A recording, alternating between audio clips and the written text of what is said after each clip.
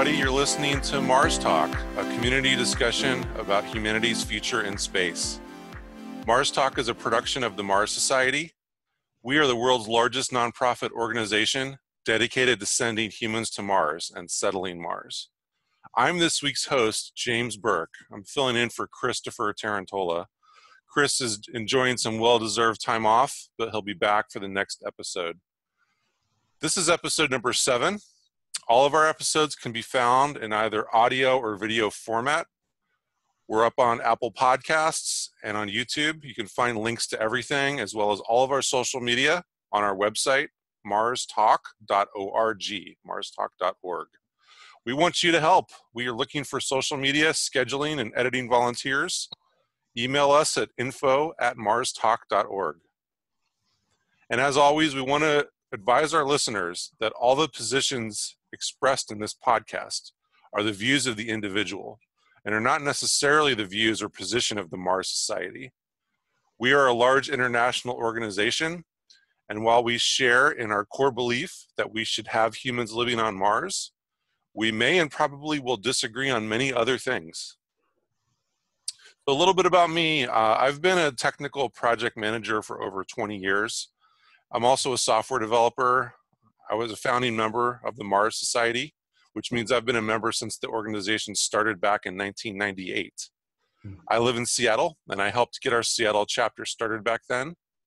I've also been the IT director of the Mars Society since 2011. Last year, I was proud and honored to join our steering committee, which governs the organization. Professionally, I worked at Microsoft from the late 90s until recently. Earlier this year, I joined a consulting company called Arctic Consulting. We are a startup with presences here in Seattle and in Orange County, California. We specialize in all types of application development, data reporting, data warehousing, also helping companies with their business models and their project management. My role with the Mars Society, though, is as a volunteer and as a chapter leader and a leader of some of our technical projects. We'll get into the virtual reality MarsVR project today a bit, but I also help work on our online MarsPedia encyclopedia and other technical projects we have. You can find out more about MarsPedia at marspedia.org. Now, joining me today is Ali Zareiee. Ali is a product designer and concept developer who studied at the University of Hertfordshire, graduated in 2003. After his studies, he traveled to Europe and Southeast Asia to get an overview of technology and cultural trends and development while freelancing. He started as an entrepreneur in 2005 and right away got interested in value creation between companies and organizations on a national and international level through Innovation Norway. He built up projects and concept designs for Canon UK, presented back in 2001, which led to the first ideas for 360-degree camera systems in 2002.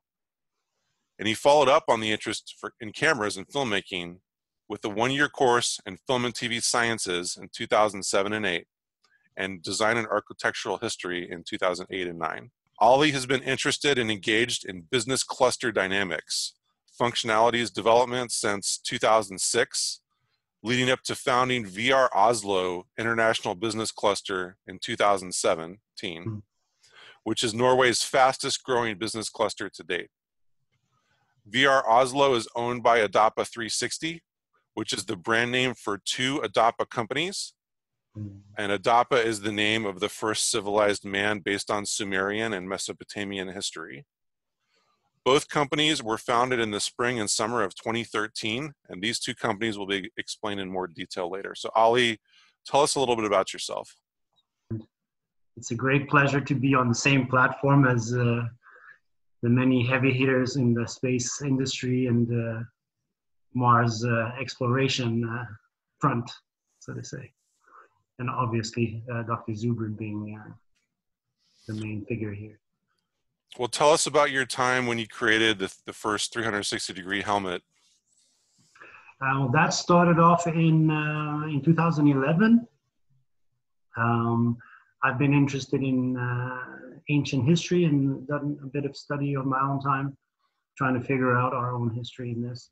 And coming from Persia or Iran, so to say, that history covers Mesopotamia and Sumerian history as well. So covering that ground, you always end up looking at some pyramids and the Egyptian pyramids and stuff like that. So this led me to Bosnia in 2011, and they say that they have a pyramid down there. So I went down there, talked to the archaeologists and stuff like that, wanted to do a documentary.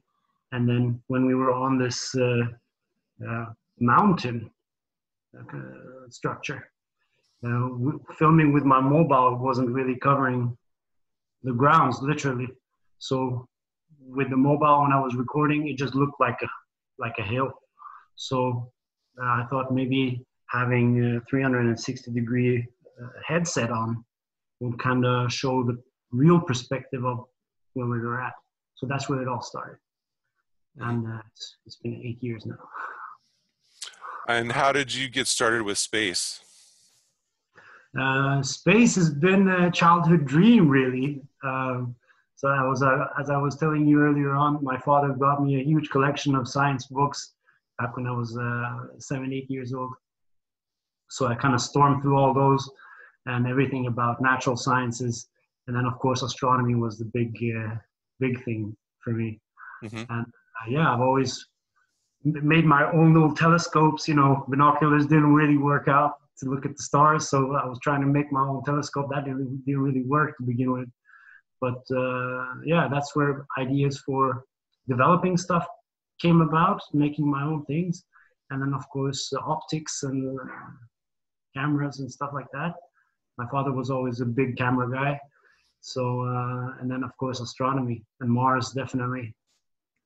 And how do you want to merge those two things together, cameras and space and Mars?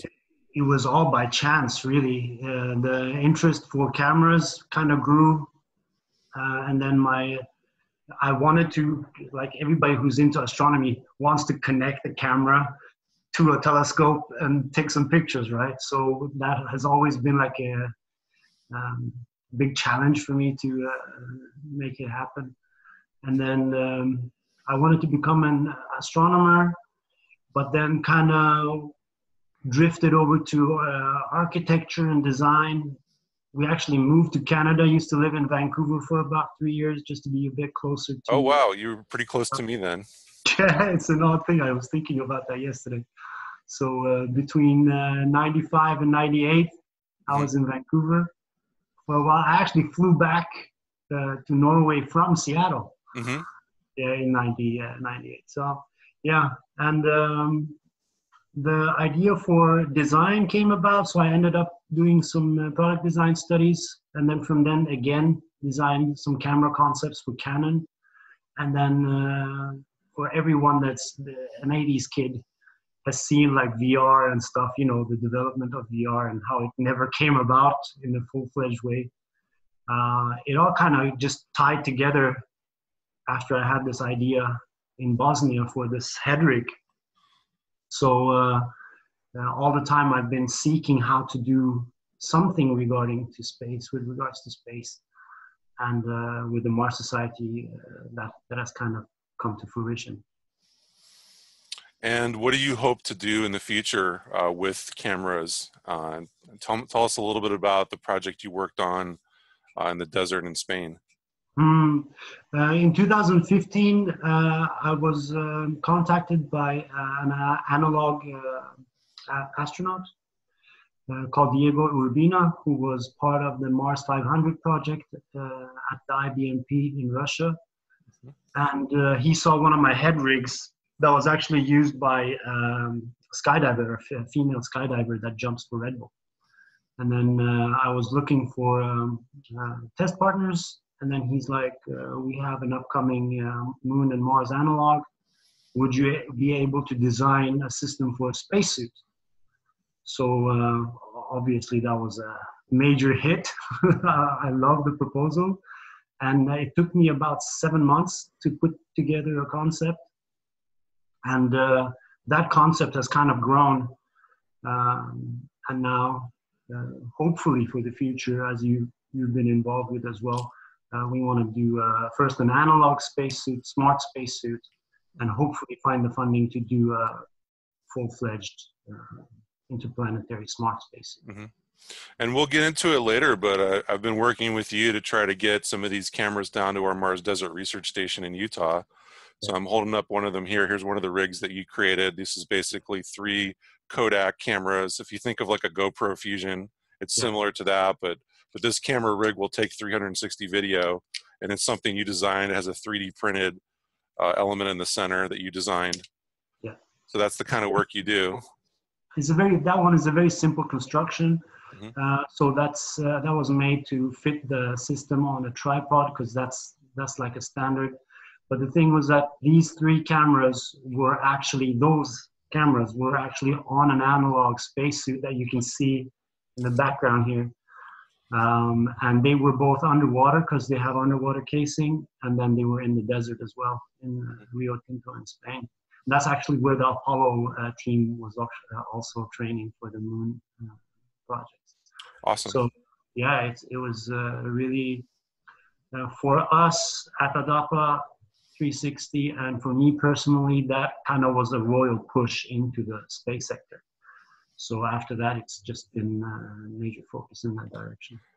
Yeah, and so you've always been interested in space. Now you're able to kind of work on things that are helping get us out into space. That's awesome, and it's also kind of similar to my background. When I got started with space, I went down to the Air and Space Museum in Washington, D.C. when I was young, and my mom said, took me to the gift shop, said, what do you want me to get you? And she actually got me this book here. It's called the Omni Space Almanac. It was printed in 1997. And I've had this my whole life. It's got a bunch of great timelines in it for when we're going to go back to the moon and out to Mars. So for example, it says we'll have a Mars base in 2035. So it's a pretty good book. It's correct so far about that, at least. Someone's had some clear visions in that book right there. Absolutely. So let's get into the news, shall we? Yeah, definitely. All right. So this week, Insight uncovered the mole. So we talked about this on a past podcast with Mars Talk. This is NASA's latest lander on Mars, Insight, has an instrument called the HP-3. It's designed to self-hammer down several meters into the surface to measure temperature and seismic activity, but it's been stuck due to, they think, a lack of friction in the loose regolith there at that site on Mars. And so the team at JPL has developed a plan over the last several months to lift up the probe's cover to see what was going on, and perhaps use the lander's robotic arm to help the probe get more friction. And so as you can see from these short series of photos that we're showing you right now, they have successfully lifted the cover to see the probe. And looking at the photo, it does appear that the probe has lost friction as the loose regolith has opened up, and the hole is much wider than the probe itself. So basically there's this cavity around the hole, which they're going to try to address by pressing on the soil with the scoop on the end of the robot arm. However, it's still possible that they may have hit a rock. That was the other alternative theory of what's going on, why the probe is stuck. They may have hit a rock. If that's the case, they might not be able to go any further, but they're going to keep trying. Right now, they're just kind of taking things slow and steady, making sure that they know exactly what they can do, and testing and discussing everything that they're seeing. So stay tuned for future updates on this. The mission is still underway, and it's possible they could address this issue and get that probe down, digging deeper so that it can explore Mars' core and the seismic activity of Mars, which is the goal of the mission. Two things that were quite cool with this mission as well, which hasn't gotten that much of attention, was that they also recorded the wind on Mars. Yes. You could listen to. That was quite amazing to sit there with the headphones on and then listening to the Mars wind blowing. Yeah, that was pretty amazing for me as well. Just to hear what it would sound like on Mars for the first time. It's crazy. And then when the actual lander hit ground, the first images that came out, once I got a hold of those images, I saw that they had mounted a fisheye lens, and being a panoramic photographer, right away I put that into the software. I panned it out so you could actually pan around in the image, which was the first version of that image to get out there. So yeah, a lot of exciting stuff coming from this mission. Absolutely. It's a great mission so far. ExoMars is coming up in 2020, and the lander for that mission, it's a joint European-Russian mission. The lander has suffered some parachute damage in test. Basically, they did a flight test designed to demonstrate the parachute system from start to finish, and the pilot chute suffered several tears. And there was also a tear in one of the main chutes. So all the other systems seem to work well, but the officials for the mission are still trying to determine the cause of these problems with the chutes, and they'll want to fix them before the planned launch next year. That's coming up pretty fast. There's actually several missions happening in 2020. We just did a page on Marspedia that lists all of them, but there's 5 different missions happening, including the ExoMars. There's also the Mars 2020 rover that NASA is sending, which is a follow-up to the Curiosity rover they sent in 2012.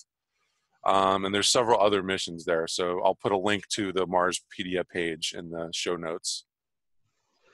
Is there still a possibility to send people's names with this mission? Was this mission, right?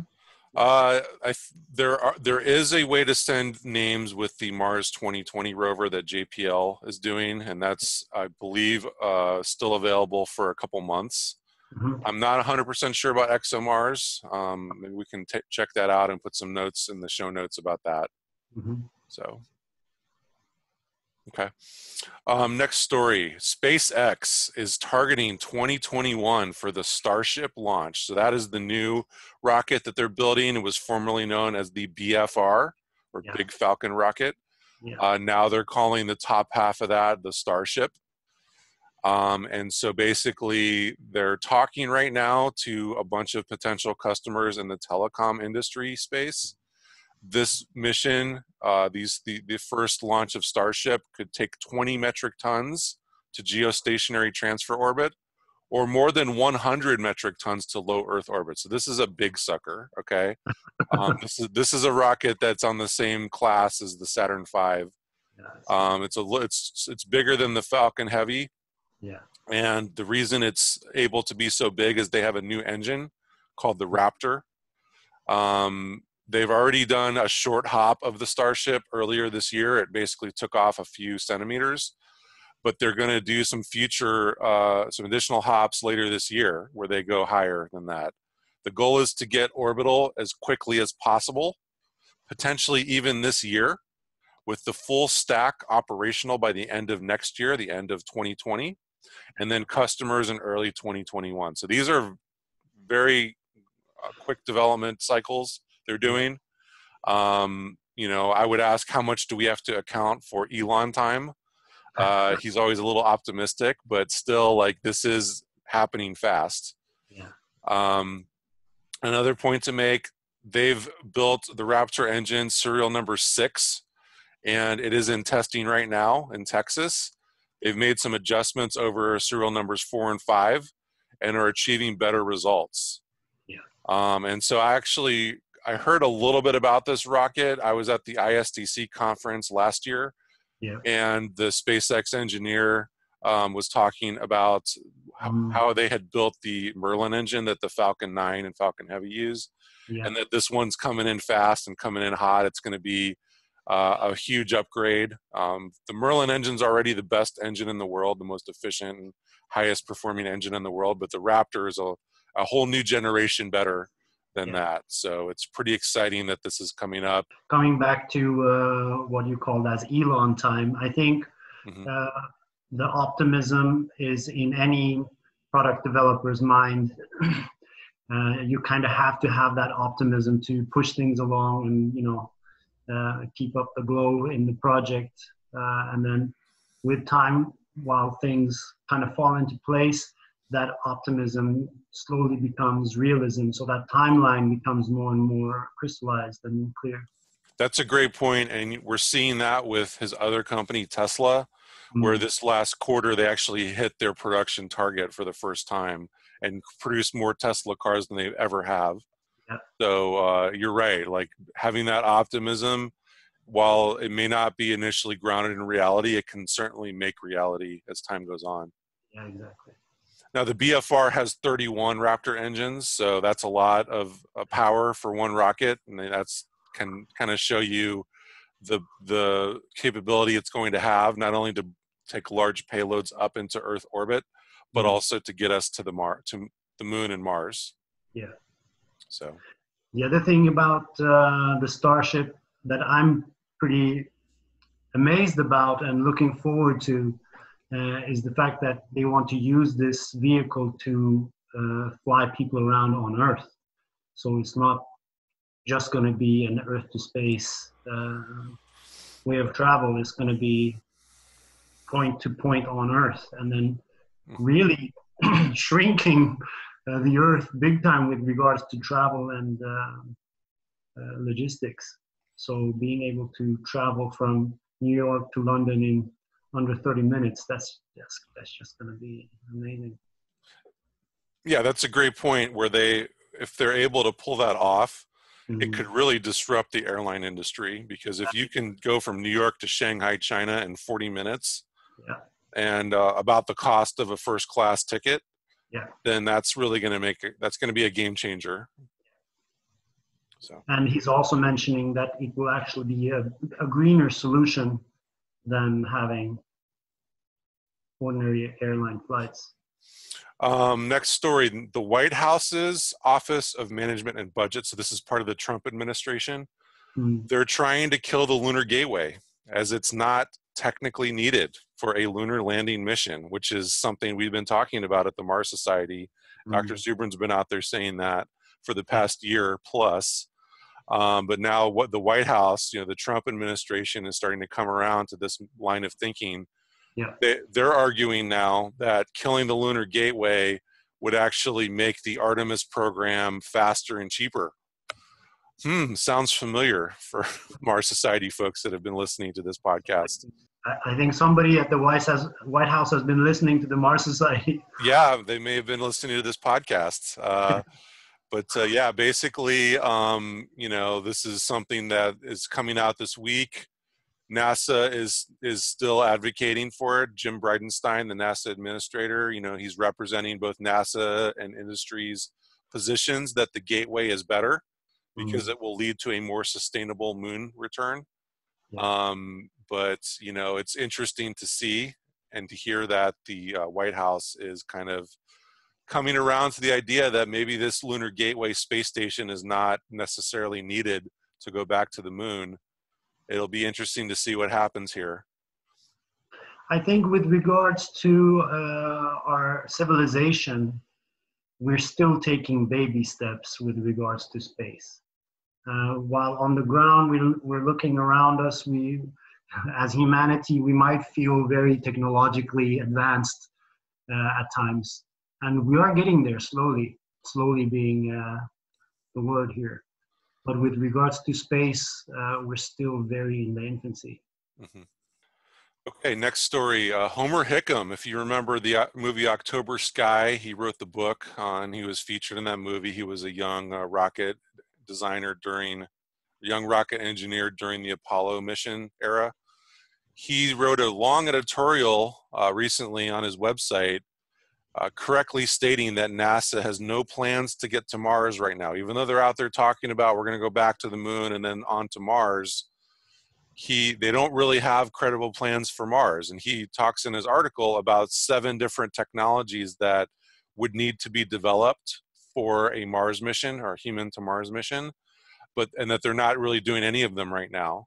And then he also takes one step further and says that NASA shouldn't have a plan to go to Mars, and goes into a lot of detail about why people think that Mars is a viable destination. He goes all the way back to Percival Lowell, the rich, New York philanthropist that built the Lowell Observatory in Arizona, and really wrote the book back in the day about Mars and the canals on Mars that he thought he saw, and the potential civilization on Mars that he thought he saw. Really captured the popular imagination back about 100 years ago. And he basically makes the point in this editorial he wrote that we are all living this fantasy that Mars is a place that is going to be like Earth. It's going to be this destination that people could live at easily. And really what he's saying is there's really no potential for that. He talks about the first probes that NASA JPL sent to Mars, the Mariner 4 probe, showed that Mars was a dead world. It had craters all over it like the moon. And then there were some follow-up missions. And so he basically said that, Percival Lowell has been refuted, but it's all creeping back in. His consciousness is creeping back into society that we're going to go to Mars and, live there and all this stuff. And he really doesn't want to do that. He wants to go back to the moon and just focus on the moon. So I think we need to rebut this a little bit. What do you think, Ali? I think a lot has changed since his time. And then I just barely got to run through the article here. And I was just, yeah. Well, let me say that it's not true that Mars has no potential to be a life-filled planet. Mars actually has on it everything you would need to build a modern technical civilization.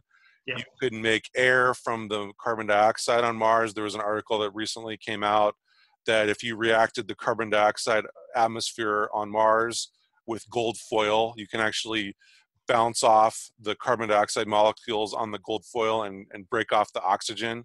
And so you'd have breathable oxygen relatively easily. Yeah. You can also find water. There's water all over on Mars. There's even standing water on the surface now. We've seen in some places. Yeah. There's a frozen lake that's pretty humongous as well on the surface. So if we can get water easily, then we can also make air, and we can have water to drink, and we can also make methane, rocket fuel, from the water. And so not only that, but you have all the other things you might need for creating things like plastics or building a base using 3D printed regolith. Melting the rocks with extreme heat and building bricks with an extruder. People are working on that on Earth right now. Exactly. You also have everything you need to make plastics on Mars, and you have all the rare earths, just like on Earth, where these landed asteroids. You can get everything you need to make things like iPhones.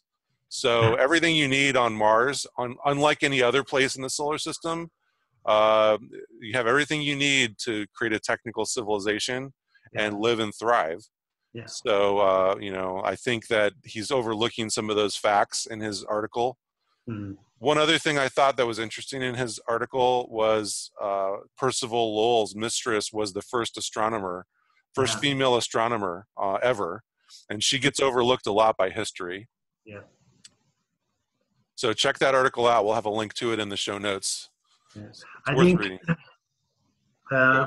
There are always going to be people that are, what do you call it, naysayers, like people who just plainly go out and start denying stuff. Okay, he has a heavy background in his field, and obviously has a say. I believe that we should always be optimistic about these things. Just a few years back, we never knew that there was going to be water on Mars, on the moon, or other places. We were guessing, but we were never guessing about the moon or Mars. And now the fact that we have found as you mentioned, we found water ice. This is all on the surface, and then we're thinking about, okay, there's going to be some water in the ground as well. Another thing is subterranean, accumulation of water and the reservoirs underground. We know nothing about that, both on the moon and on Mars. So these might as well exist, and that's a massive source of energy and air and fuel for civilization. Well, and there's pretty good evidence that they do exist. And then another point with those subterranean aquifers is that there could be life there now. Exactly. Like, not only could Mars be something that we could bring to life, there could be life there now in those aquifers So we need to go there and figure that out and drill and try to search for life. And that's another reason why going to Mars with human beings is so important. It'll be a lot easier to do those searches with a human being astronaut than a robot. Yeah, and the technological capabilities that are developing on Earth, it grows exponentially. Like we have waves of growth, and in our time, I think our generation was on the cusp between the old age, the analog, to the digital, and we literally don't know what this age will bring about with regards to technology and how we will solve things. So going out and being so straight about no, this will not be possible, I think is not a good way to formulate things. Absolutely, couldn't agree more. All right, so NASA announced its next New Horizons mission will be Dragonfly. It's going to be a quadcopter lander on the moon of Saturn known as Titan. So this is a very exciting mission. Titan is a high priority target for space exploration because it's like an early version of Earth. It's the only other known body in the solar system to have liquid in massive quantities on its surface and a full cycle where the liquid evaporates, condenses, and rains. And this erodes the surface as the liquid flows back into the lakes and seas. But the big difference between Titan and Earth is that the liquid's not water, it's methane. Titan is very cold. It's about negative 290 degrees Fahrenheit or 179 degrees Celsius negative. Pressure, a surface pressure 50% higher than Earth's. So the methane is found in both a gaseous and a liquid state.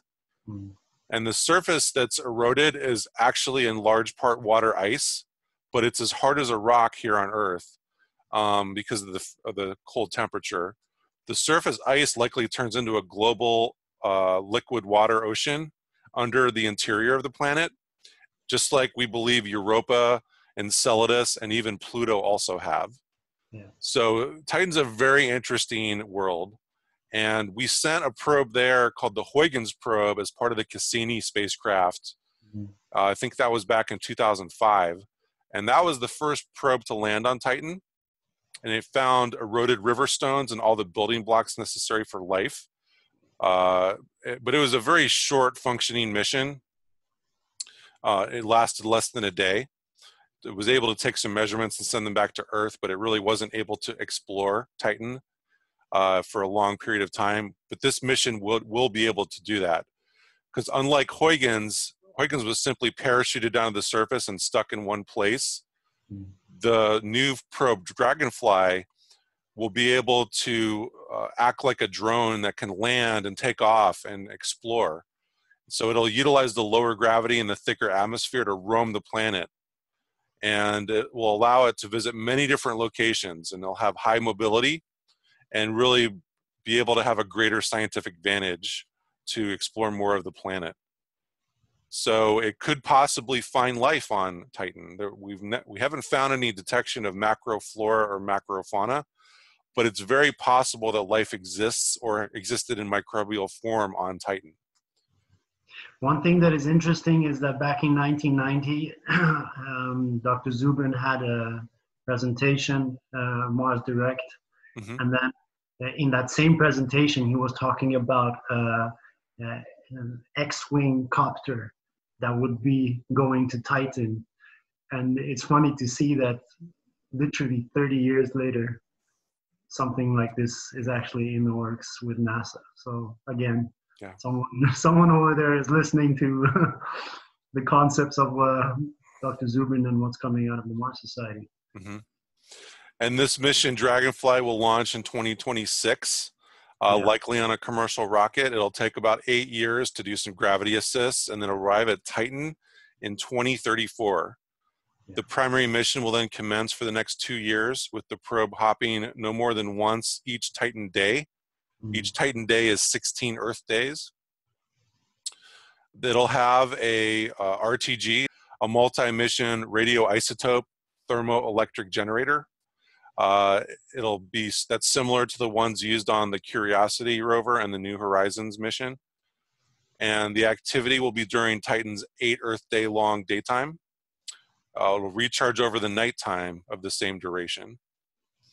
It'll have a mass spectrometer and a neutron-activated gamma ray spectrometer to analyze the chemical compounds from the surface samples.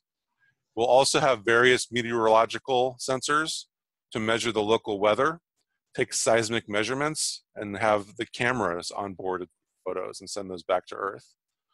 And while in the air, it will be able to use this suite of instruments to give greater context and map the surface, as well as to provide a better atmospheric profile than we know about today. So very exciting stuff. This mission is based at the Johns Hopkins Applied Physics Laboratory. And like we mentioned, it won NASA's New Horizons competition. So it is going to be the next mission in that program. The previous one was the probe that went to Pluto. The last mission that landed on Titan that you mentioned, we also got video from that, didn't we? Yes, the Huygens probe. There were some photos that came back from that. It was very few, but it did show what Titan looks like on the surface. Very interesting world. Lots of flowing liquid methane. And then the atmosphere is so thick it's hard to see the surface of Titan from Earth, but they were able to see it because they were a lot closer with the Cassini mission. And they also realized that Titan has weather. Titan has like snow kind of that falls, and it's the frozen methane. Very interesting world. With regards to all the methane that is there, it would have been a science fiction kind of a pit stop for vehicles that want to, get some people. Yeah, if you have a spacecraft that uses methane, that's a great fuel depot to stop at as you're exploring the outer solar system. Absolutely. Yeah, that's nice. Okay, honorable mention news. So this is kind of our lightning round. We'll run through these real quick. All right. There was a solar eclipse last week in Chile, down in South America. Really sad I missed that. My wife's Chilean. But honey, if you're listening, there's one again next year. We can go down there then, see the solar eclipse. We saw the one in Oregon a couple years ago. It was very exciting. So, we'll talk a little bit more about the Mars Society chapter down there and what they did. Yeah. Next item, Orion's AA2 test occurred last week as well. This was the test of the launch escape system, the little rocket tower that would jettison the capsule off of the rocket if there was a problem. They had a successful test there. So we're full steam ahead to use Orion for the Artemis program. Gene Kranz, the famous Apollo mission director, cut the ribbon at the new refurbished Apollo Mission Control Center in Houston. And this was part of the 50th anniversary of the Apollo moon landing later this month. They opened up the Mission Control Center. They've refurbished it. So he was able to cut the ribbon there. If you're around Houston anytime in the next few months, definitely want to go check that out. It's a piece of American history. And it's really exciting to see. I think also on the NASA JPL Facebook page, you will be able to see the space in 360 degrees as well for those who want to check that out. Oh, very nice. We'll put a link to that in the show notes. Next, a world smaller than Earth was found by the TESS mission. It's called L98-59b. It's 0.8 Earth radii, has a 2.25 day orbital period, and a surface temperature estimated to be around 620 degrees Fahrenheit. So a little balmy there. It's larger than Mars, but smaller than Venus. And there are two other planets in that same system, L98-59c and L98-59d. They're slightly larger than Earth at 1.4 and 1.6 Earth radii, respectively. And these also both whip around the star L98-59 with orbital periods measured in days and surface temperatures hundreds of degrees hot. So we're just finding more and more examples of planetary systems out there. And we're also starting to detect planets around the size of Earth. It's only a matter of time, I believe, that we will find an Earth analog out there. And then that will be a high priority scientific target. Yeah. Asteroid Day was on June 30th. So happy Asteroid Day. Nice. The U.S. Space Command has created a new Twitter account. So if you're interested in the Space Force, you can go follow them on Twitter, the new Unified Combatant Command for the U.S. Space Command. They're being stood up now, but they now have a Twitter account. You can follow them. Europe is developing a Falcon 9-like rocket to compete with SpaceX, who is dominating the market, quote unquote. So SpaceX is making waves. You know, a lot of people have said it's only a matter of time that there's going to be a Russian SpaceX and a Chinese SpaceX and a And an Indian as European well. SpaceX. Well, it sounds like there is a European SpaceX now, yeah, and an Indian SpaceX. So that model of company that's lean and mean and able to build rockets much cheaper and much higher performing than past aerospace industry designs, that's happening. This SpaceX really did disrupt the market, and you're seeing everyone responding to that now. What do you think the time frame will be for all these other countries to gain? I think we're in the middle of a huge race right now, and I think in the next 5 years we're going to see a lot of examples of other highly efficient rockets that are being designed right now and will start flying soon. It's going to be Earth storming the heavens. Do you think that all these countries will try to develop their own rockets, or do you think there will be some sort of camaraderie with SpaceX and their tech? Well, I think probably a little bit of both. I do think SpaceX will be the market leader, but I think they'll have a lot of competition, which is a good thing. Yeah. And you'll see a lot of nation states wanting to have their own rocket capability, so they can launch satellites and they can launch space missions and humans to space. I think that's going to be more and more important as time goes on for nations to show that they have that capability. And also in the commercial sector, we talked about the point-to-point air travel, that the BFR may enable. I think in the next 10 to 20 years, you're probably going to have a lot of companies trying to do that. So it's right there, that opportunity for the taking. So be interesting. And then finally, Amazon filing with the FCC to launch over 3,200 Kuiper internet satellites to orbit. This is following up on the successful launch by SpaceX of the Starlink satellite. The beginning of the Starlink satellite cluster, they launched 60 satellites weeks ago. Those are now, for the most part, moved into their high Earth orbit. And this cluster that Amazon is getting approval for would be 3,200 internet satellites to orbit between 590 and 630 kilometers. So for me, I believe this is very exciting, because what this means is there will be multiple global internet providers where you can get internet anywhere on Earth very cheaply through this satellite system. And it's going to really bring up a lot of the poorer nations, like places that don't have any infrastructure. They will be able to get internet really, really easily. So I think this is a good thing overall. The one thing I am worried about is all this potential space debris that these could cause. But I know for the SpaceX team, they are working on how to mitigate that and how to deorbit those satellites if they need to. But I mean, that is the one downside of launching something like a 3,200 satellite cluster, is that's picking up a lot of orbits in Earth orbit, and the potential for collisions is there. And every collision would just make things worse. So what do you think, Ali? I mean, how do we juggle these two things of having lots of internet constellations, but also keeping the orbits of Earth safe for future missions?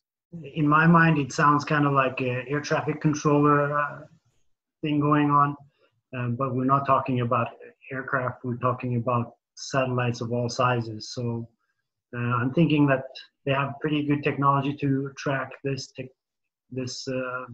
tech flying around up there, but and there's a lot of space. Like we don't really grasp the volume of size as we're moving out from the Earth. So it's pretty sizable up there. So when we're talking about thousands of satellites flying up there, there's still a lot of gap for things to both fly in and out. So I'm pretty sure that they know what they're doing. Mm-hmm. It'll be interesting to see what happens. I think there is an opportunity for debris cleanup in Earth orbit, just like we need to clean up the oceans on Earth. We really should do something about all of the past space missions and satellites that are dead, that are just floating up there. Yeah. If there's a way to easily build like a small robotic probe that you could launch several of them, and they can latch onto the debris and deorbit it back to Earth easily, I think that's an opportunity for somebody to come along and do that to help clean up Earth orbit so that there's less risk of collision and it's safer overall for the International Space Station and any other human flights that have to use Earth orbit. Yeah. An interesting idea as you were talking just came to me. It would be interesting to have this automated cleanup machine and then energize it with the hardware that is already up there. So if they have a high frequency radiation that can charge the batteries of this autonomous thing that is flying up there, that would be an idea. So you don't need to recharge. Mm-hmm. Mm-hmm. Cool. From a fuel cell. Okay, well, shall we get into the main topic of our podcast, which is virtual reality and Mars? Yeah. There's several different things Ali and I wanted to talk about today. The first one is just to give everyone an update on MarsVR, which is the Mars Society's project to bring virtual reality to the Mars Desert Research Station project and really do some serious work with VR and space exploration. So we, as many of you know, I've talked about it on this podcast before, the Mars Society did a Kickstarter about a year ago to raise money for phase 1 of MarsVR. We raised $31,000, and we used that money to scan the Mars Desert Research Station down in Utah. We flew a drone, and we captured a square kilometer of terrain. And then we also did photogrammetry of all of the base facilities, both inside and out, of all the buildings. And so what we're doing now is stitching all that together into a Unity application, which we hope to open source and give away to the public, not only to tell the story of what we're doing at the Mars Desert Research Station, but also to help train the crews that are going to go there. Because if they can train in VR, then they can really hit the ground running when they get there for real and physically. So phase 1 has been underway, and we're very close to the first public release. We hope to do that later this summer. I've been working with a team here in Seattle at the company Reality. Jeff Rayner is the CEO, and he's been our development lead on this for the project, working with some of his team.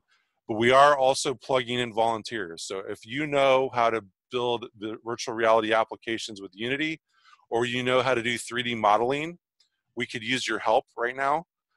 We have a few things we need to do to clean up the existing models we created last year, and do some things like refining the tunnel designs that we've created, creating some 3D objects that we can use for the training.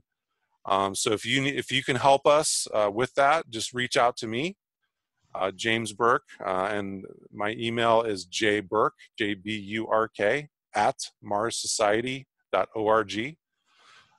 We also can find out more about MarsVR on our website, which is marsvr.io.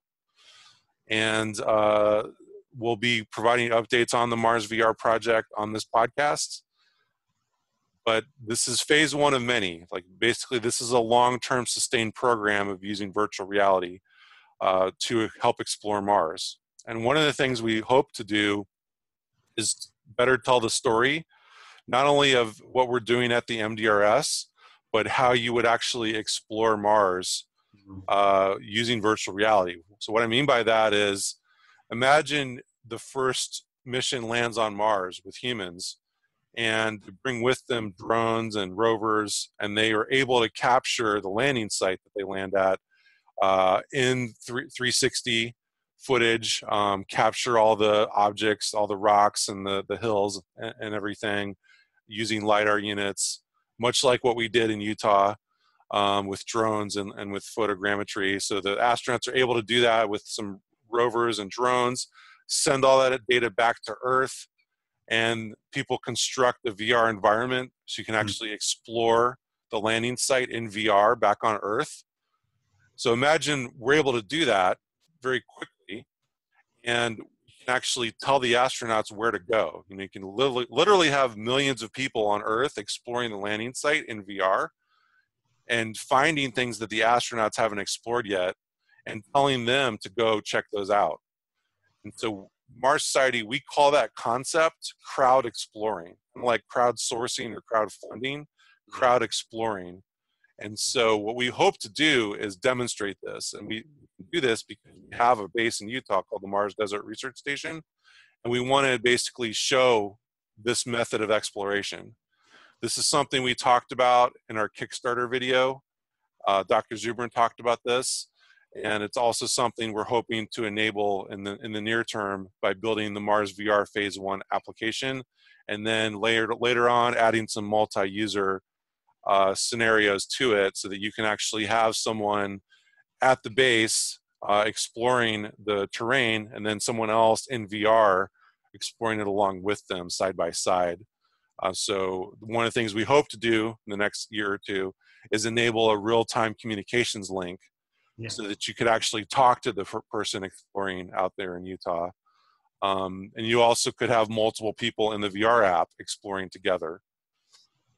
So, so to do that, you know, there's a lot of technologies that we need, a lot of hardware upgrades we need to make at the MDRS. We need a better internet.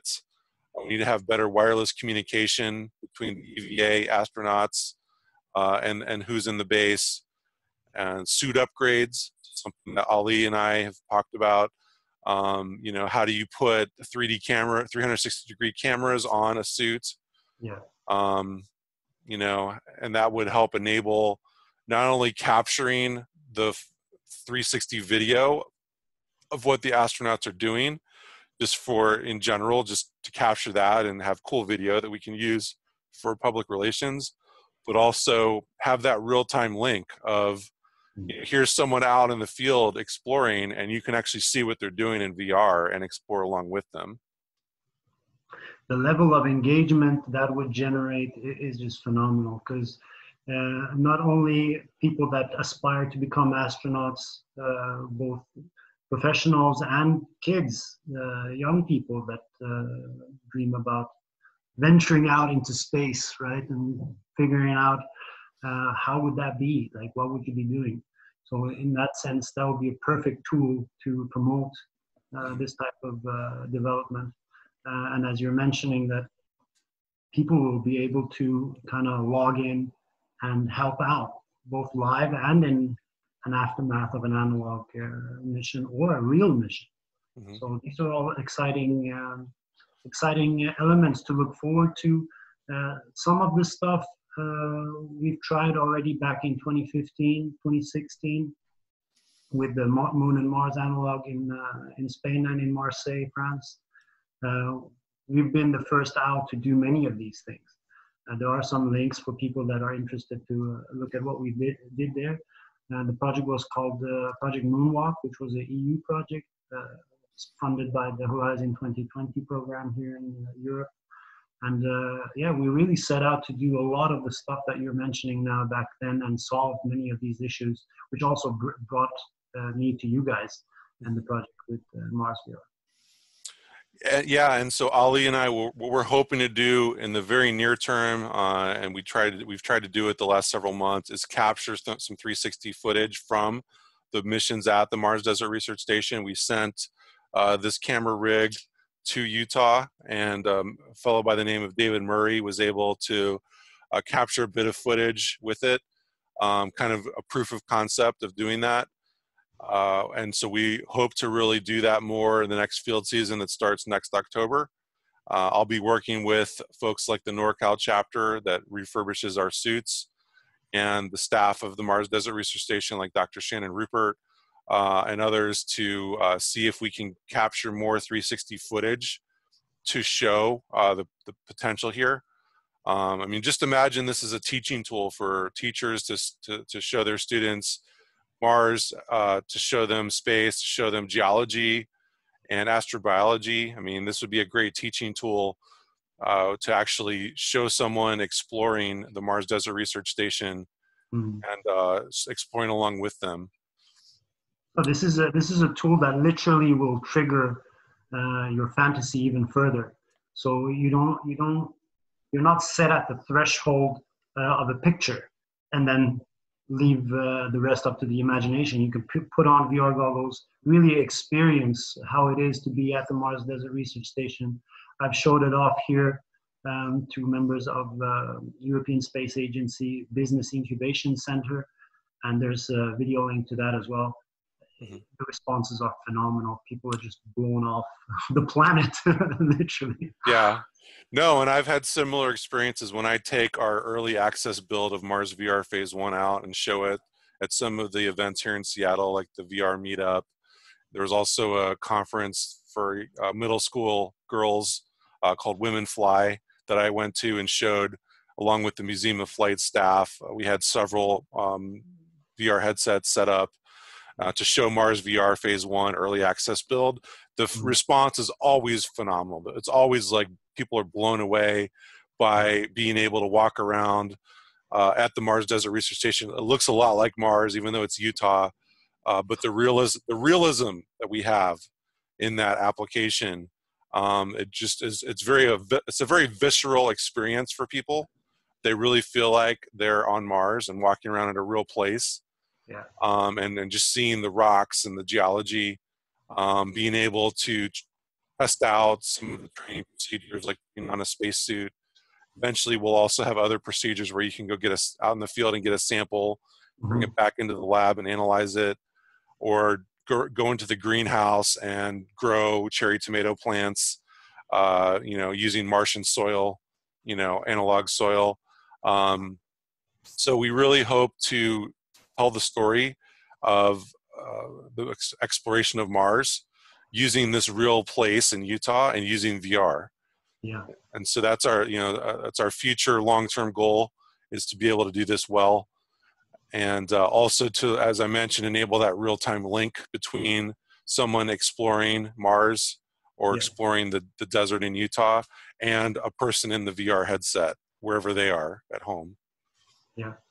And this is all your vision for the Phase 2 part of things. So we will be coming back to that once Phase 1 is out there. People have had the chance to kind of log into it, test it out, give some feedback, and then we'll do another program and then cover what's coming up for Phase 2. Yeah, so for now, we're trying to get Phase 1 done. So as I mentioned, if you know how to help us with Unity development or with 3D modeling, we use a lot of Blender and Maya for the 3D models. We could use your help immediately. Reach out to me. And then after we're done with Phase 1, we'll be going into the Phase 2 plans. So for that, what we'd like to do is create a Mars globe in 3D that you could actually look at in virtual reality. And we've taken some of the first steps of that as part of the Marspedia project. We have a volunteer, Josh Baldwin, that has started working on a 3D Mars globe using the technology called 3.js that we would be able to put on Marspedia on the webpage as our Atlas section, as our areography section. It's kind of like geography, but for Mars, areography. We'd put that on the webpage, but then you'd also be able to put on a VR headset and look at that Mars globe in detail in the headset as well. And the idea is eventually that we'd be able to zoom in on the globe. Anywhere on Mars, you'd zoom in, you can go all the way down to the surface and walk around. Because we have the data for that already from all the NASA missions that have captured the altimetry data from Mars and all the images of the surface of Mars. The work just needs to be done to merge those things together into a modern 3D system like 3.js. And so we've started work on that already. Yeah. But the vision long term is that we're able to take that Mars globe and really use it as a tool to explore anywhere on the surface that you'd want to go in VR. Yeah. Much like we talked about doing with the MDRS, having a real-time link between two people exploring, one person exploring the real world, one person exploring in VR. enabling that vision on Mars itself through this project phase 2 and having this Mars globe. That's cool. What people need to understand, this is both people working in the private sector, but also people working for government, that what is happening with MarsVR and what you've initiated here is literally going to be the main platform for training and inspiring astronauts, both professional and aspiring astronauts, on how to behave in a Mars setting. So we're at the beginning of generating a training platform for this to happen. So with regards to what the gravity will be like and all that stuff, being able to simulate that is very costly. But being able to simulate what you're going to do there and what the procedures are going to be, this is not going to be costly in a VR setting.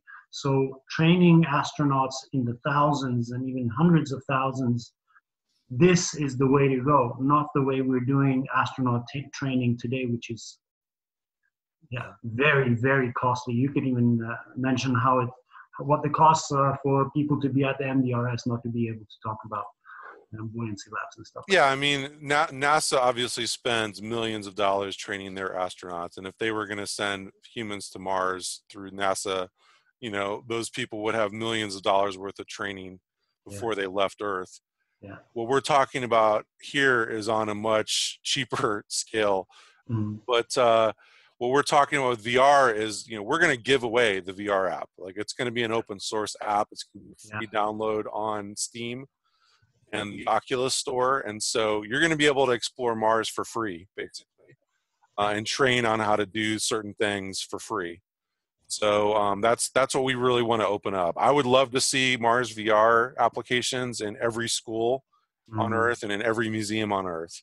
Yeah. That's really why I got into this, is to really show to the general public the possibility of exploring Mars, and that it's a real thing, and that it's something that we're going to see in our lifetime. So that's really what we're trying to do here, is build a platform that will enable everybody to explore Mars, and to do it, you know, for nothing, just for the time it takes to download the application. I'm thinking universities and even governments who have an interest in sending people to Mars, because this will be an international front, just like any other sort of exploration, so that people and governments will have to be thinking 20, 30, 40 years ahead, and thinking that they will be sending people up there. So starting to build the grounds for this will be in VR, and not having their own analogs in their own places, you know. So Mars VR is definitely something to build on, and the universities that we will get involved, this is where the Mars Society Scandinavia, which will also be covering the Nordic countries, will be fronting VR technology and Mars VR for the universities, the high schools, the colleges, to get involved in this, and hopefully have them chip in and help lift up phase 2.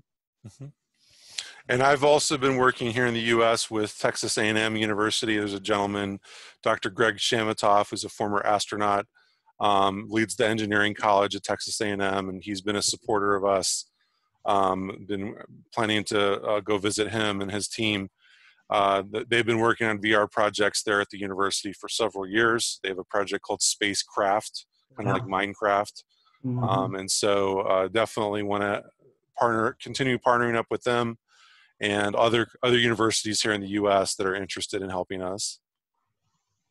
Another thing that we can touch up on now is the Mars rover competitions that the Mars Society. One of the things that recently happened was the University Rover Challenge. Poland won. We talked about that on the last episode, but we also have another one coming up in Europe, the European Mars Challenge, Mars Rover Challenge. And so that is in September. And so, Ali, you had an offer to those folks that are participating in that competition. Them and the US competition as well. So it depends who's fast enough to get to this solution. Just to give it a bit of a background, when I started off designing the head rigs, the 360 head rigs, the idea was that this camera system would be able to capture everything around it in video. The video is a sequential series of pictures, and from pictures we're extracting 3D models, which the technique is called photogrammetry, what you guys have been using out at MDRS to capture the terrain. So in 2016 we used the camera system to capture video in Rio Tinto, Spain, at the Mars analog there. And from that video, we extracted 3D models. So the rig, the recent design that we did for a rover and also could be used on a drone is the one that we're offering, the ADAPA 360X rig. So that this solution will be able to capture everything in video in 360 degrees, and also we will be able to extract 3D models out of this. So this is the offer to the upcoming teams. The team that decides to design their rover or drone around this X-rig or incorporating the X-rig, we're interested to see the designs, and we will be grabbing one of those teams to develop this solution further. Okay, so just to button up the MarsVR topic, if you want more information about the project, marsvr.io is our website, and stay tuned for future updates there. And then if you're interested in the European Mars Rover Challenge, the site for that, roverchallenge.eu is the site for that. And Ali, if folks are interested in your rig, how would they contact you? I think just to keep things clean and straightforward, they can just get in touch with you. They've already got your information, and then we can agree on what teams Sounds are good. interested. If anyone is interested in using the hardware that Ali's mentioned, just reach out to me, James Burk, jburk@marssociety.org. Okay, let's go on to some questions from the audience. So first question is from Ryan Cornell. He asked, presence of methane on Mars, is that a fluke or a sign of life? What do you think, Ali?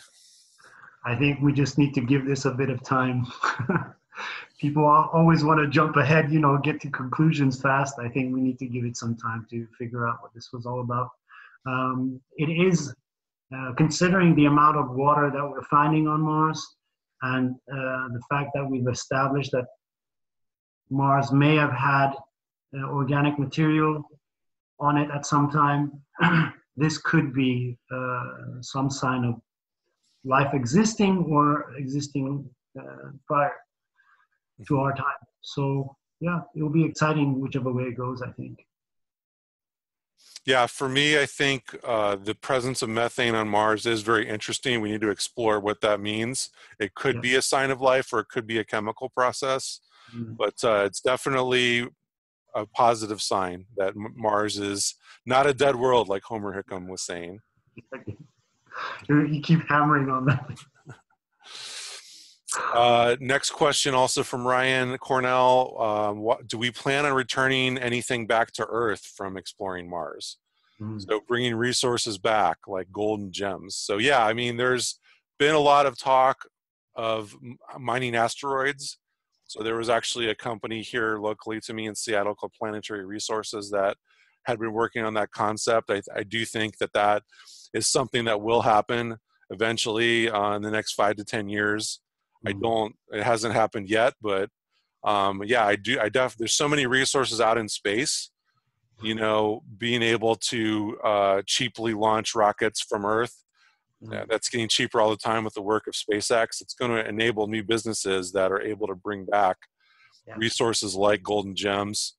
I think if people go to Mars and come back, obviously they'll bring back samples of the rocks and the other geology features there, you know, different types of soils and things like that. but you know, that's more of a scientific thing than just bringing stuff back that is worth a lot of money.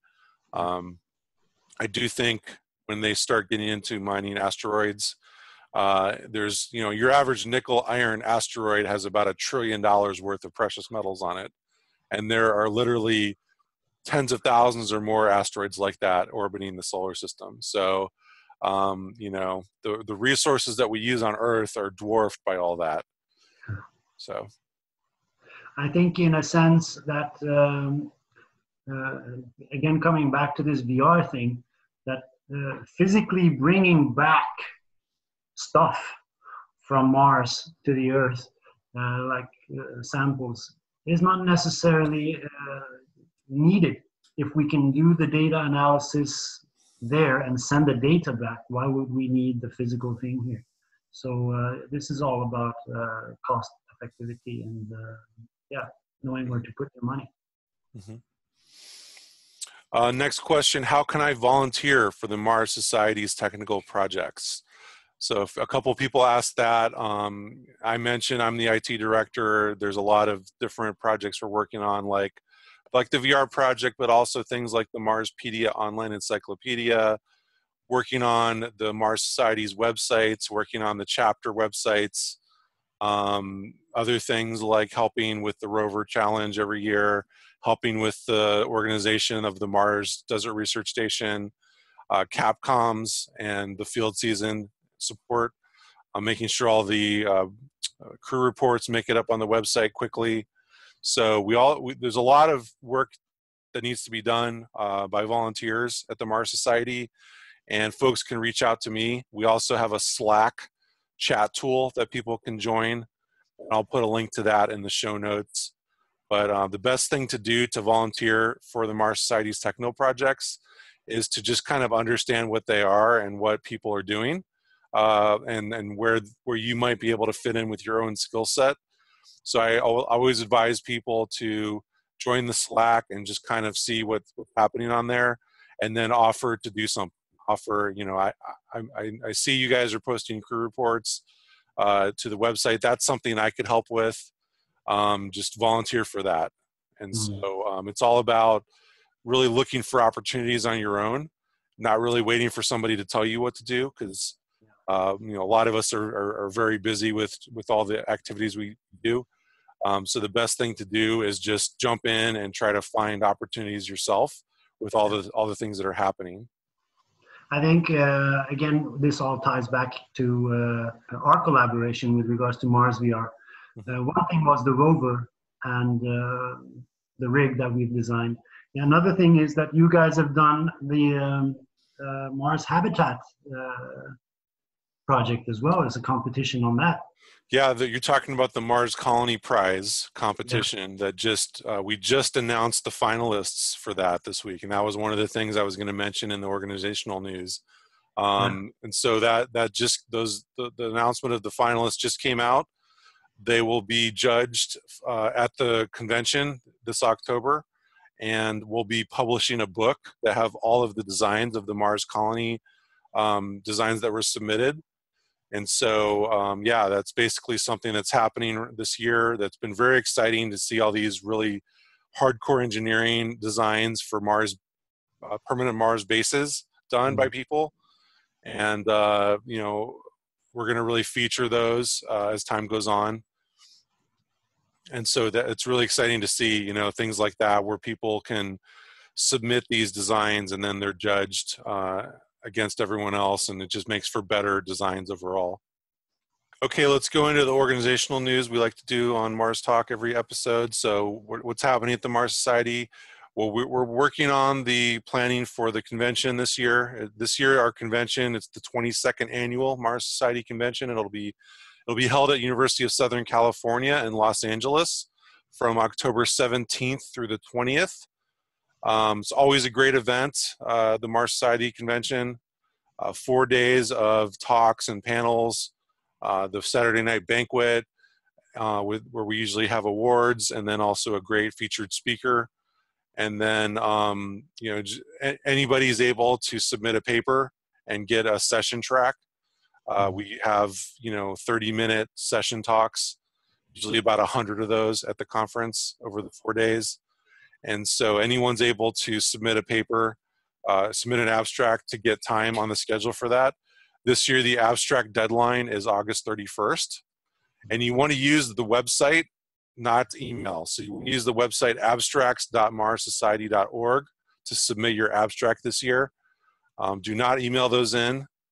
You want to use the website because that will allow you to get time on the schedule and also get your abstract into the printed material. But the deadline is August 31st. After that date, you're not guaranteed a spot. You're not guaranteed to be in the materials. We're going to lock those down earlier this year than we have in the past. So upcoming convention, very exciting. There's also going to be a European Mars conference in November in London. So we're actually doing our European Mars conference this year. I think it's been a couple of years since we've had one. And the Mars Society UK chapter is taking the lead to organize that. It'll be in November from the 4th through the 6th at the Institute of Physics in King's Cross, London, in the United Kingdom.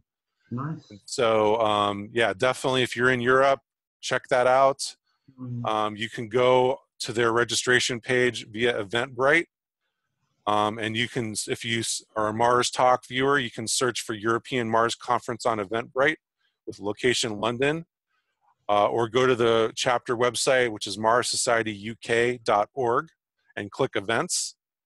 And so this conference will welcome talks from space industry leaders such as Airbus and Lockheed Martin, as well as academic institutions such as Cranfield University and Oxford. Of course, Dr. Zubrin will also be there in person. And we can expect to hear from several European Mars Society chapter delegates, such as Italy, Poland, Switzerland, Spain, and France, to name a few.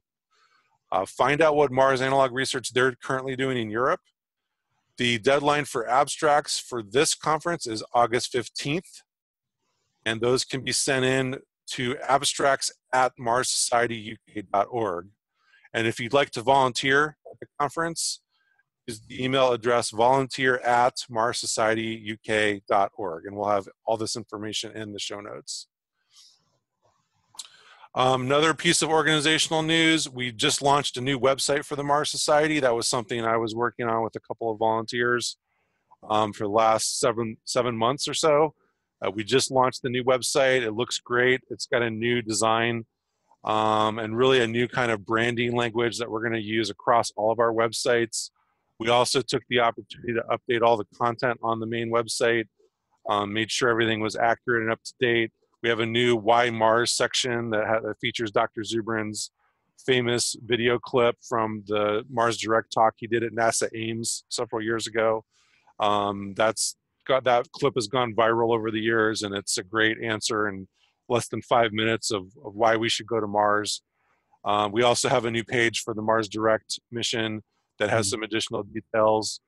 And so check out the new website. It's marssociety.org. And we're also going to be rolling out a new members area soon. And so I'm working on that right now. We really want to have the members area be something where members can connect with each other and also talk about different topics, and also find ways to get into some of our other resources like Marspedia and marsnews.com and our new Mars forums. We have all these kind of websites out there that do different things. We're going to tie them all together around different topics. And we hope that the members area will allow us to be able to get members plugged in with the topics they want to talk about. And also some of the typical things you'd want to have for a members area, like being able to easily check your membership status and renew, register for the conference, access our online store and get discounts there. So all that is getting worked on right now in the new members area. That should be rolling out in the next several weeks. So that's really exciting. I'm really happy that how the new website launch has gone. Everyone's really enthusiastic about it. Gotten a lot of great feedback from folks that the new website's designed well and very easy to use, very easy to find content. So I want to thank Shauna Armstrong, who did most of the design work, worked with me late last year to get that going, and then now it's out there. I'm really excited that this is that project is done. So.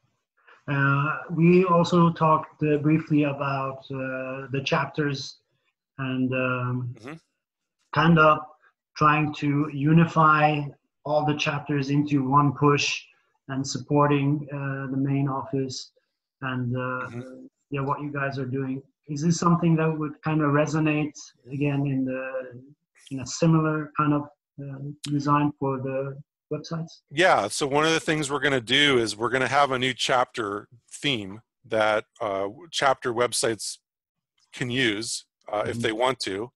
Yeah. That will be very similar to the main website's theme and kind of tie them together. Yeah. And so, you know, a lot of chapters are independent organizations. They, you know, there's certain things they do that are similar. There's other things they do that are different.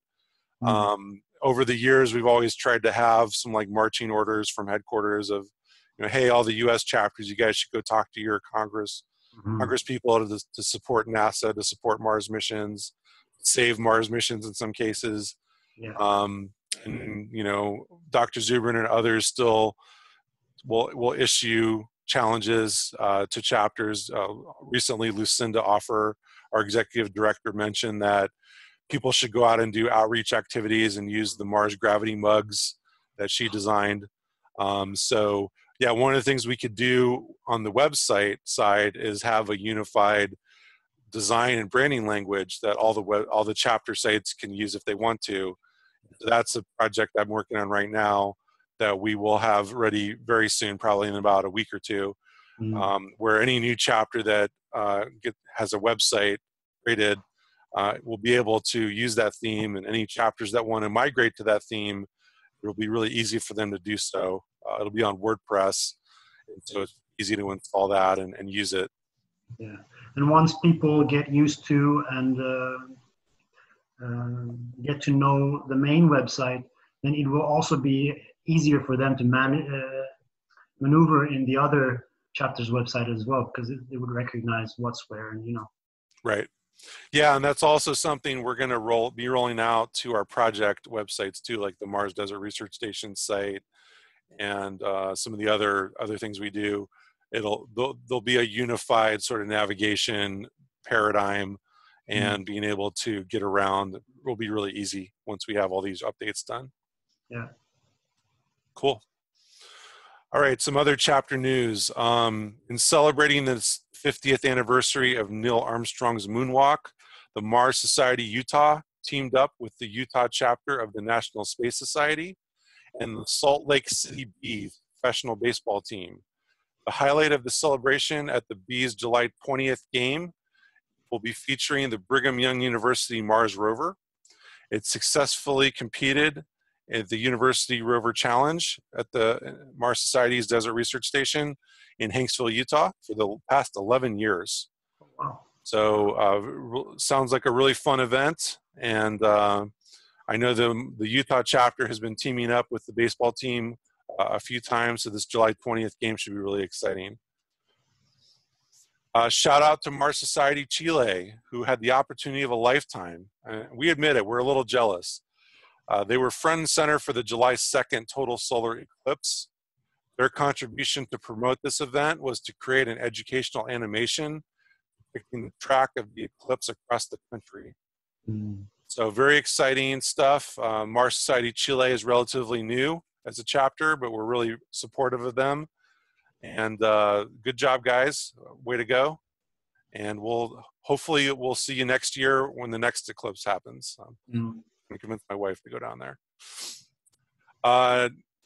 Noted.com is a major New Zealand online news source. Recently featured Mars Society New Zealand President Haritina Mogasanu. We know her as Hari. She's been a volunteer for us for a long time. She was part of the Mars Desert Research Station Capcoms for a while. That's when I first met her. She was featured in this news article. She calls herself New Zealand's first Martian, and her day job is the newly created role of senior science communicator at the Space Place in Wellington Botanical Gardens Carter Observatory. So it's a very prestigious position. She's basically the chief science communicator at the country's largest observatory. and she continues to build public awareness through education. And she's had this great write-up in the New Zealand news source, nota.com. So congratulations, Hari. A lot of us here in the U.S. Read your write-up. We're really proud that you were featured there. And it's really awesome to see folks around the world getting more interested in Mars and seeing the work that we've all been doing for the last several years pay off. So good job, Hari. Women are doing a great job promoting Mars. Yeah, I mean, it's great that we have folks like Hari. Lucinda Offer also has a similar role with the Royal Astronomy Society in the UK. And it's really great to get out, to have folks that are getting out there talking about the Mars exploration, Mars Society activities, and getting the young people excited about STEM.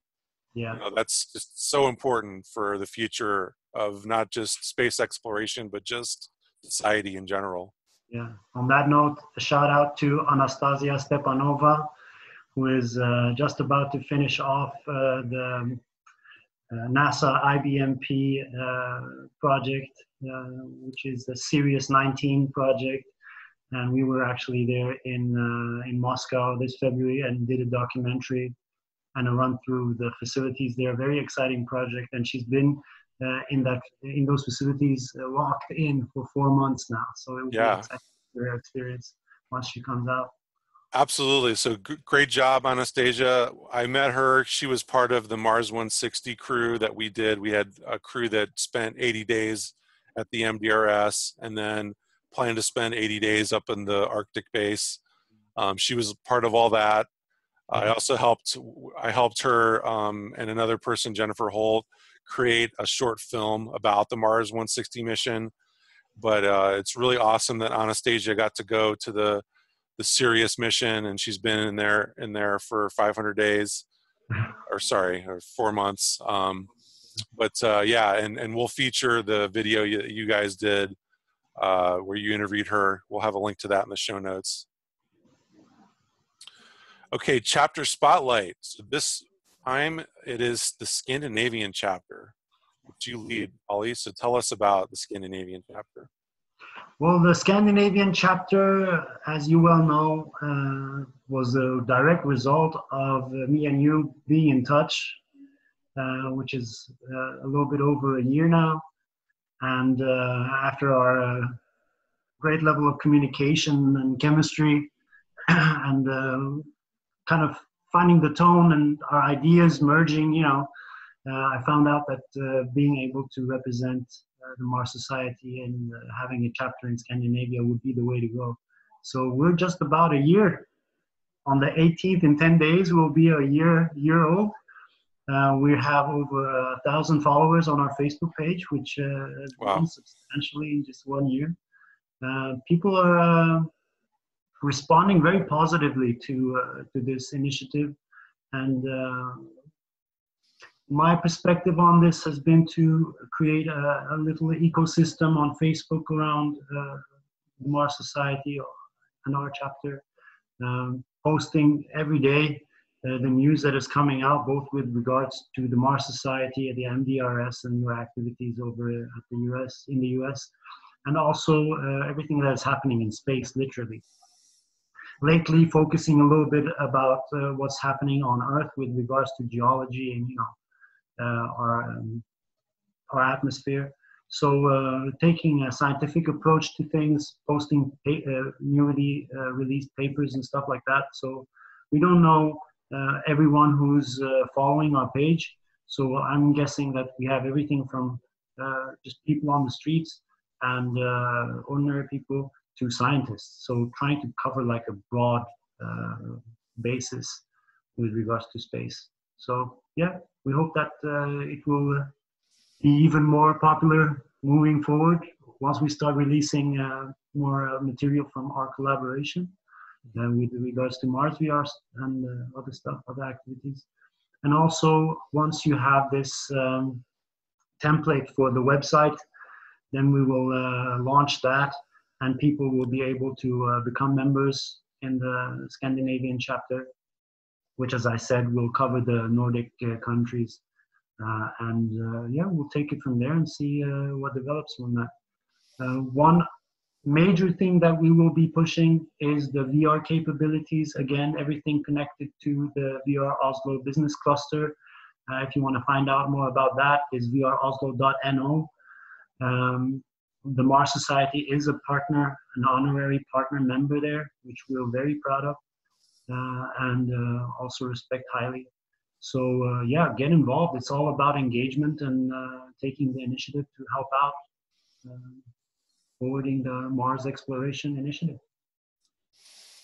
Do you have any activities or events coming up that you'll be organizing in Scandinavia?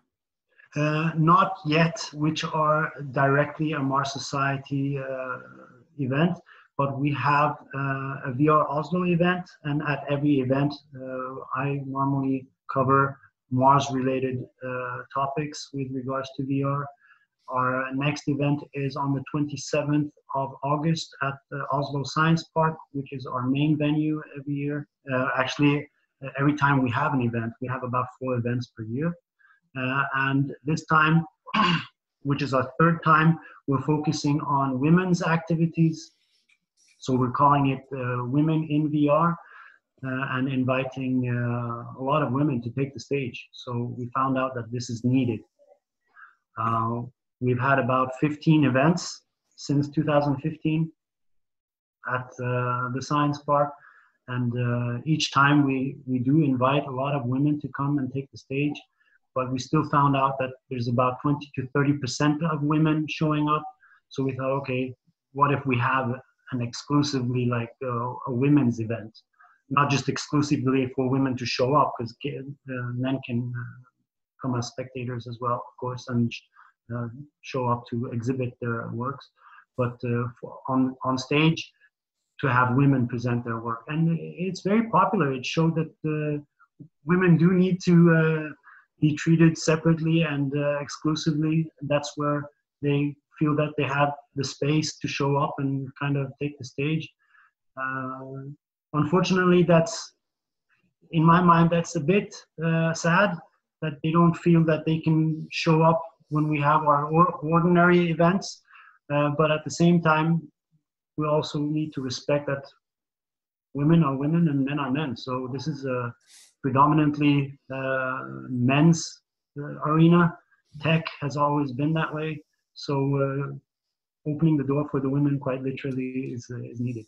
Yeah, it doesn't have to be that way moving forward. We definitely want to welcome in all the women to the tech industry and the Mars exploration and all the activities we do at the Mars Society. Yeah.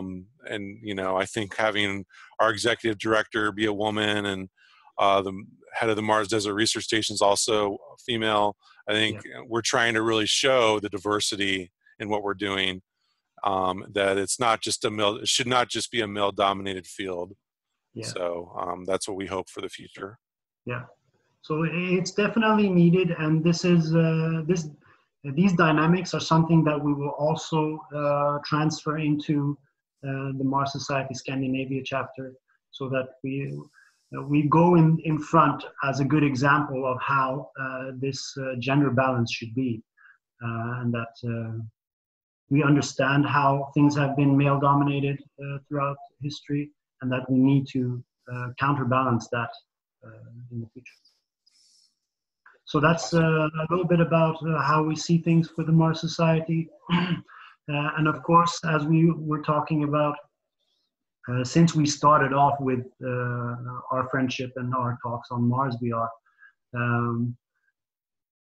I felt the need that the main office, the Mars Society main office, should be supported by the chapters, the international chapters, and also, of course, the American chapters, so that we kind of have a main goal that we're pushing towards, and that we don't go out and brand ourselves as if we were a separate organization.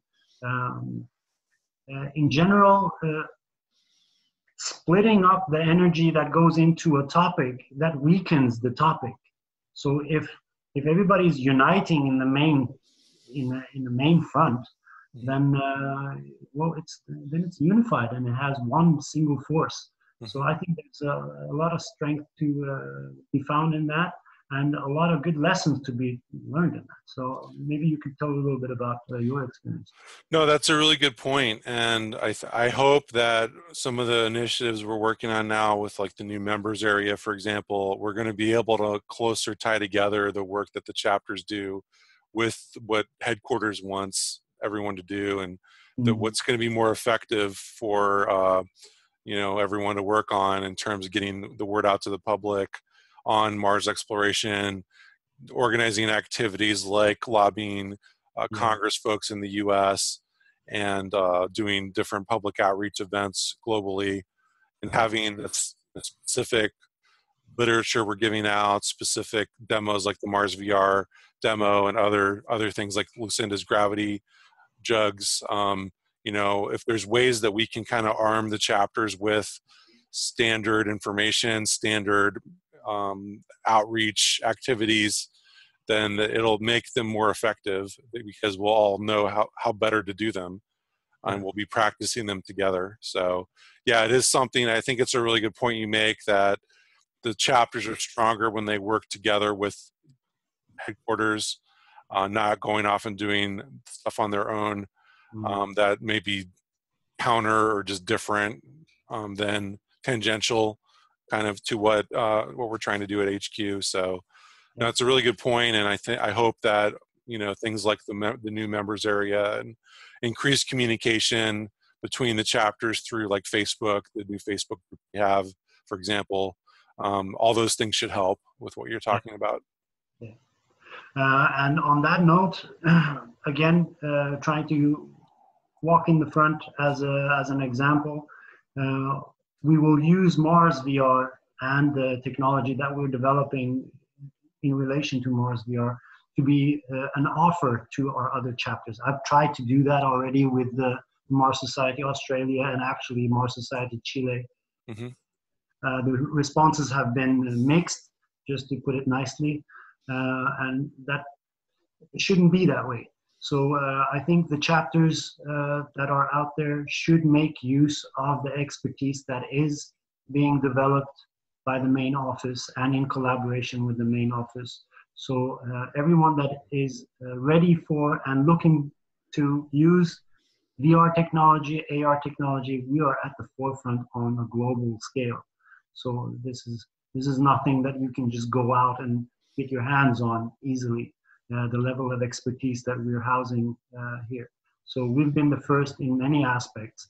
One of the things that people don't know, we were the first in the world to connect the VR gear to 360 video. So nowadays that's a given, like people take it completely for granted. But we were the first out in 2013 to do that. We've had a lot of firsts, so we don't need to list all those up now, but we've had some serious ones. And that again is what brings us to the Mars Society and our collaboration with you guys. So moving forward, if there are any chapters out there that would like to make use of this, and we both know that they should make use of this, right? So get in touch with James and he will then channel things through. And, yeah, and we have, for example, if you need hardware to demo MarsVR at your event, like we can arrange that. If you need help understanding how this stuff works and training folks that are going to be running the event. I've done probably several dozen at this point events where I've shown MarsVR, and I've probably taken 1,000 people through it at this point. It's not that hard to do, and no.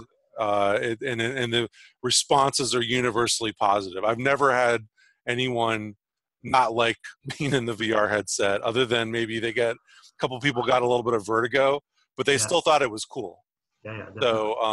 So this is something that is a really visceral experience. You can really touch someone's life in a different way with VR, and really show them the possibility of being on Mars in a way that they've never experienced before. And so, and really they won't be able to unless they go to Mars themselves. So, this is definitely something that we're both huge believers in using for outreach. Yeah. And we want to help all the other chapters be able to do this, like we're doing. So, and just to come back to value creation, and the reason I started this international business cluster is value creation. So in our business cluster, we have other business clusters represented. So we're covering a business cluster for media, a business cluster for offshore industries, subsea industries, health tech, ed tech, and another VR business cluster. A small one, but still a business cluster.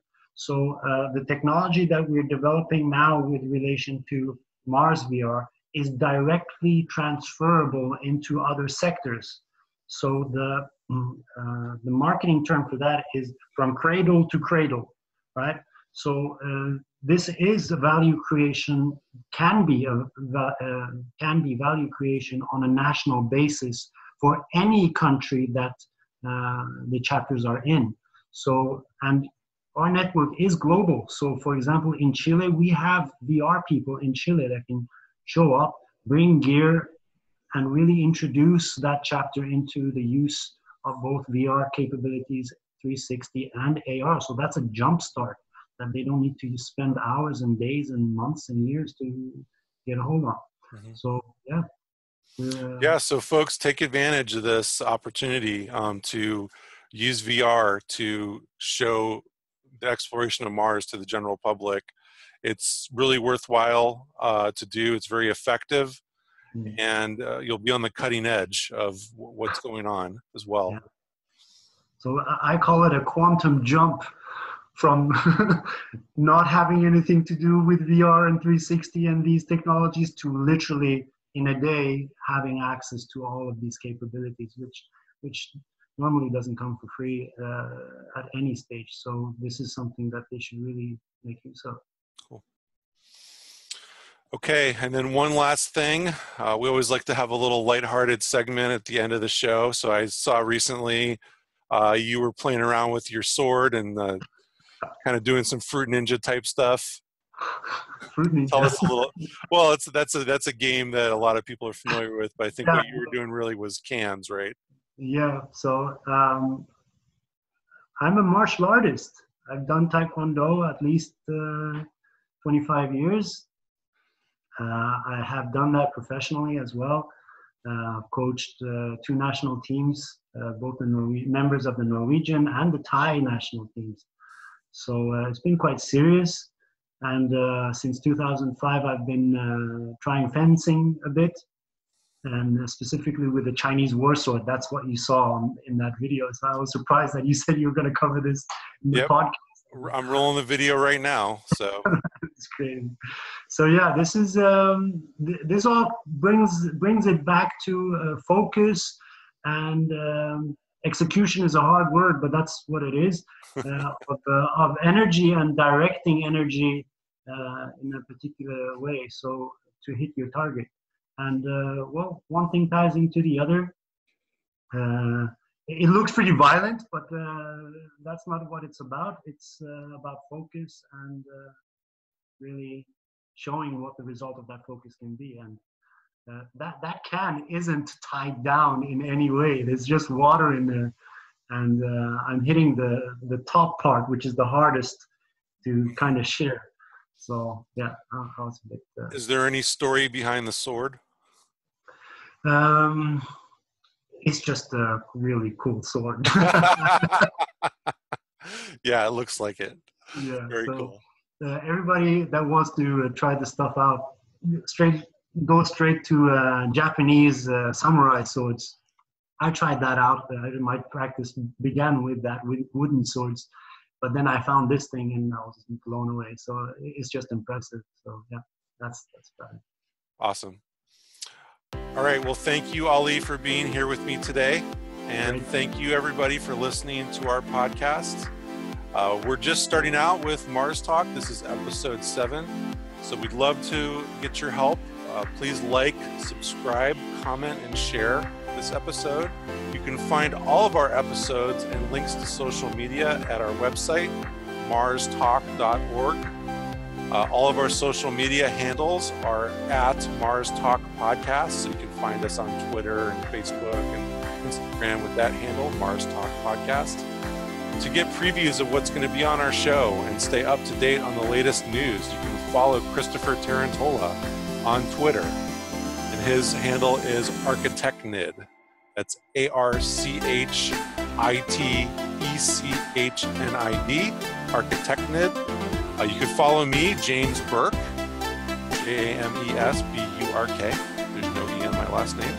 Ali, if people want to get in touch with you, what's the best way for them to do so?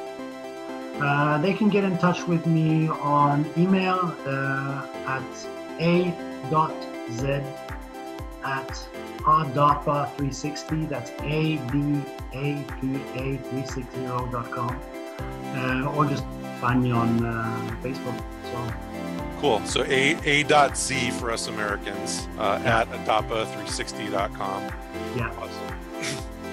Okay, and they can of course also check out the Adapa 360 Facebook pages if they want to have a look at what we're up to. So. Awesome. Okay, and you've been listening to Mars Talk, presented by the Mars Society. It's been produced by Lucinda Offer, Nora Hovey, Christopher Tarantola, and myself, James Burk. Participants in this episode were Ali Zareiee and myself, James Burk. Thanks so much for listening, and we'll see you in 2 weeks. Thanks. Bye-bye for now. Thank you. When Christopher does the show notes, he always titles them TMS, MT, and the number of the episode, and he puts 007. Yeah. So today, he was really excited because this is the 007 episode, you know, like James Bond. Yeah. And hosting it is not James Bond, but it's James Burk, you know. Let me see. I have a hat here. Maybe I can pick one up. You can tell them the name is Burk, James Burk. There you go. It's like Odd Job, right? Remember Odd Job, the guy that had the hat that he threw? Yeah. The statue's head fell off. Congratulations on a good job, 007. Tell them the name is Burk, James Burk.